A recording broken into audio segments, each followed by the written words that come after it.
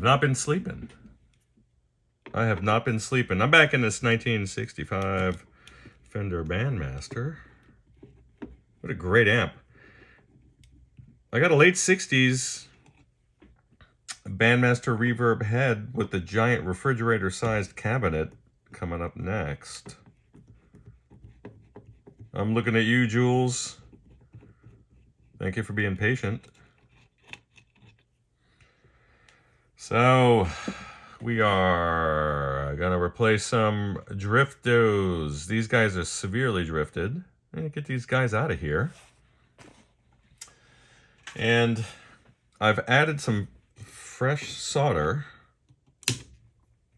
And now, we get about the business of removing this old filter pack board. Getting about the biz. And then from here, we're going to do a really deep clean. We're going to preserve all the little grease pencil stuff in the stamp. But I want to get these leads off so I can go ahead and do a proper restoration of this part of the amp. So, let's get about it.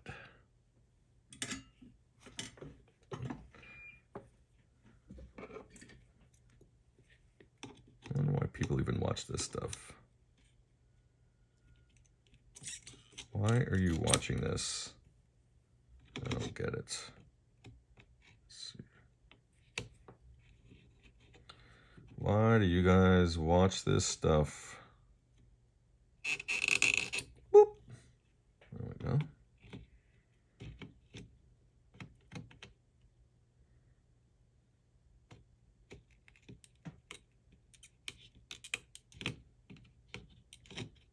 See if I could peel this guy back. Doesn't always happen.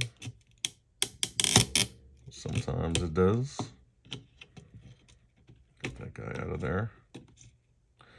So, what should be a 4.7K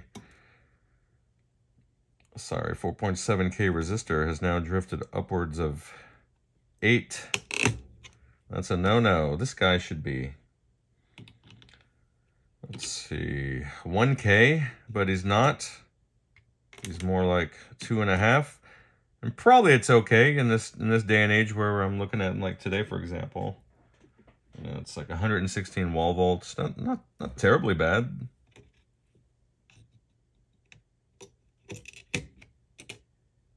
Not terribly bad. There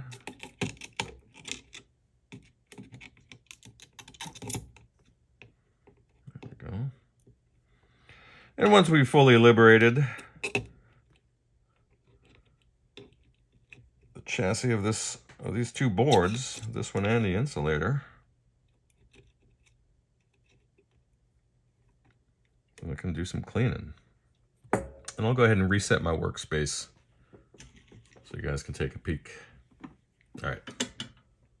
Oh, heck. You know, sometimes it's kind of cool to see what's under these things, so let's just do it together real quick. Sometimes you get a little surprise.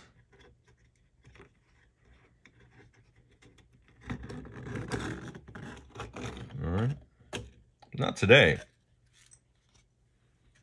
Check that out. See?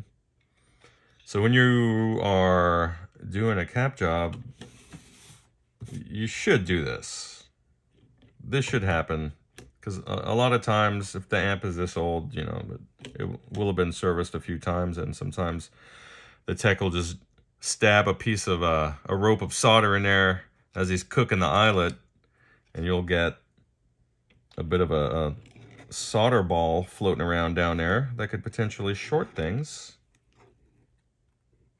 Look how nice the chassis looks under there. Like this guy. There's a little errant ball of solder or some wire clippings that can fall through and wreak havoc. But not really in this case. Oh, this board wasn't touched. So that's nice. And you can see how it's deformed over the years. See if I can straighten that out. And we'll just take it from there. All right, so I just have to obviously fast forward. But this is what it should look like. You know, that's what you want to see. I straightened it out as much as I could. So, all right, update soon. Okay, just need to scrape off some flux here and clean up these joints. And by and large, we're done. There's a little bit of carnage here, but this is where it's got to end off today. So this is your final daily update for, what is today? Tuesday? Good Lord, today's Tuesday. So, again, just a quick recap. We removed that little terminal right here. The power transformer mounting caps nut is now back where it should be, which is right against the chassis. Got a nice little shiny chassis solder joint there for your power cord ground.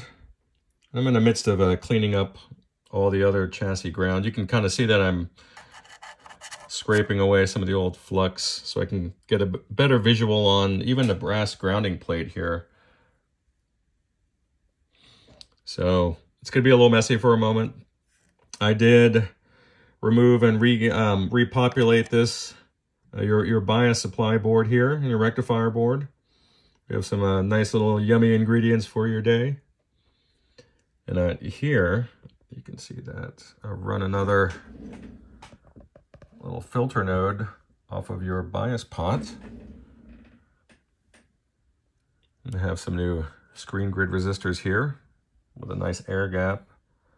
And your actual grid resistors themselves are spot on, which is quite surprising given the fact that they've been baking for decades. So I'm going to leave them be. I like it. I'm going to have to fix the actual wiring of your power cord, which I didn't notice initially because I was working from the other side of the chassis. Just what happens sometimes. So the dude that was in here prior just kind of, well, he installed the power cord, but he didn't really do it in the safest manner possible, or at least up to current code. So I'll go ahead and repair that. And then I'll go ahead and move through and replace these electrolytics with some proper sized parts. And then we'll be at a test. We'll take it from there. All right, bye-bye. Travis, I want you to remember how nasty these barrels look, buddy. Look how nasty. Don't worry about that faceplate. We're going to clean it up too. Whoop. Let's move on over. Look at that. We are going to fix that pronto, Trapper Joe. Come on, look at that. Much better. Look at that. That's what you want. Look at that.